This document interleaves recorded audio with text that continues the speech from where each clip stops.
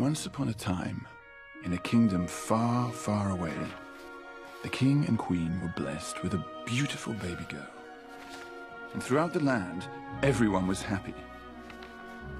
Until the sun went down, and they saw that their daughter was cursed with a frightful enchantment that took hold each and every night. Desperate, they sought the help of a fairy godmother, who had them lock the young princess away in a tower, there to await the kiss of the handsome Prince Charming. It was he who would chance the perilous journey through blistering cold and scorching desert, traveling for many days and nights, risking life and limb to reach the Dragon's Keep.